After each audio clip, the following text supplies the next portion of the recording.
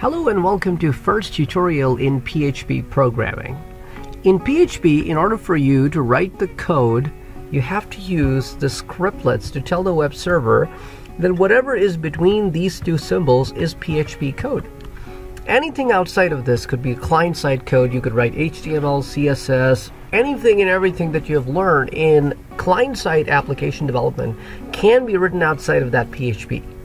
So if I would like to display a message in HTML, I can certainly write my HTML structure, and I can have my head, and I can have the body, the whole 9 yards that we have learned in HTML.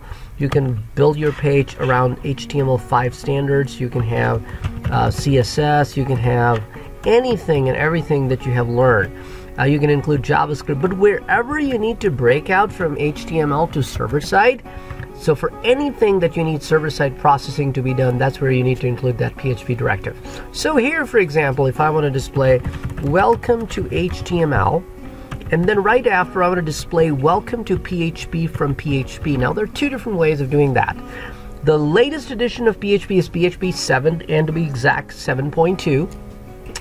So in the prior versions of PHP, we could use echo, and that would certainly allow me to display a message, welcome to PHP through echo. Okay, and you end your statements in semicolon, just like if you're familiar with Java or C++ or C# or JavaScript, you know that how the semicolon works. It terminates your instruction set.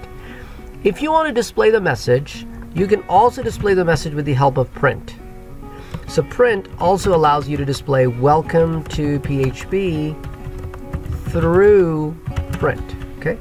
So now, after I am done saving this, I would now like to run it. So right click on it, and I'm going to go to run as and run on server. I pick my server and I hit finish, and here we go. Here we see all three statements on the same line. The reason is because if you do not break out, it will going to display everything in the same line. So to break out, you still got to use the same old way of doing it. BR is the HTML code. Okay, so that will allow me to break welcome to PHP through echo on a different line than welcome to HTML.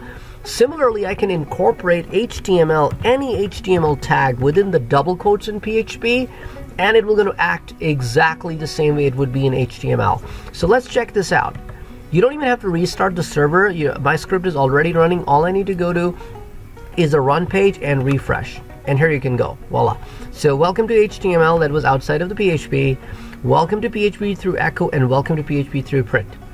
All three outputs comes out on the screen. Now, what web server does, it basically converts all of your PHP code into an equivalent HTML code, because the browser doesn't understand any PHP. So that's what all web servers would do, that they will convert all your server-side script code into an equivalent client-side code. So this is how you can display a message from the PHP into an HTML, into a web browser. So that's something to keep in mind. Echo or print, whatever you want to display to the user goes in double quotes. You can use any and all HTML tags. For example, if I want to now display this in bold, I can certainly just turn it into bold, just this portion. And let me save the changes and refresh this, and notice welcome to PHP is in bold. Very similar to this, if I want this particular welcome to be in a division tag, then I don't really need the BR, because division automatically breaks the line. So now let me refresh, and notice without BR it works exactly the same way. Now I can go back in my code and I can say I want to style this div.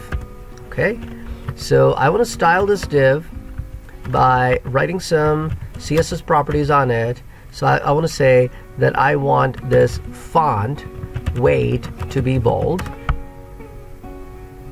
and I want the font size to be 14 points. Now let me refresh. There you go. So it's larger in size and it's bold. So any CSS will going to work all over your code, because after your code gets converted from PHP into plain HTML, that's when the CSS is actually applied to it at the browser level, not at the web server level. So you don't have to worry about if it's in PHP or anywhere else. All your CSS will eventually apply. It doesn't matter inline, extended, or embedded. So that's the intro to PHP. In the next tutorial, we're going to look at some programming constructs and some of the other things about PHP. Till then, have a great